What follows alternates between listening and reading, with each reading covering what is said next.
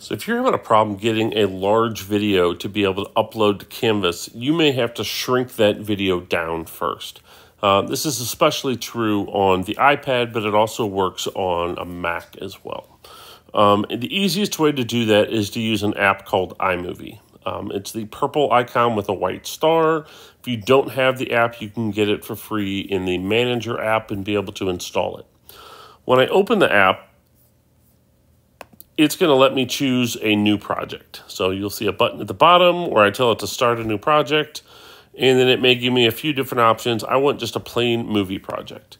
All we're going to do here is simply choose the videos that I've recorded, and I'm going to put that video into my movie, not going to do any editing, and I'm just going to export it back out in a smaller size. So I'm going to find the video that I have that's too large. Maybe it's this one right here.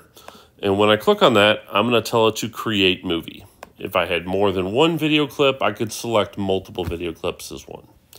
Now, that's going to add it right here into my project. It's going to be right down here in my timeline. We're not going to do any editing, no titles, no music, any of that stuff. I'm just going to go ahead and hit done in the upper left-hand corner.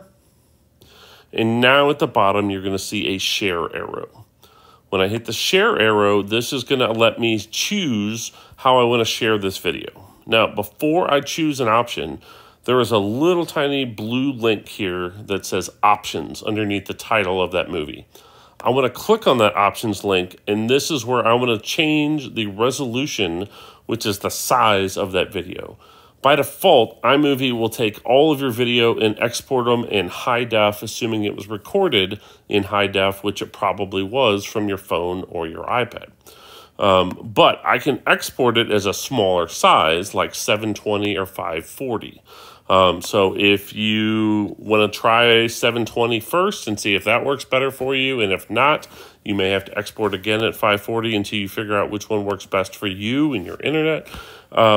But once I choose a smaller size, I can now hit back and now choose how to share it. Now, I would recommend you tell it to save this video, which is going to save it back to your camera roll. So it's going to go through, it's going to export this entire movie. Once it's finished, it'll give you a message telling you, hey, this has been exported to your camera roll, and then now I can go and submit that picture or video again using Canvas, just making sure that I use the smaller new one that I just did, not the original. So if I click OK and I go back and look at my photo library, I will now see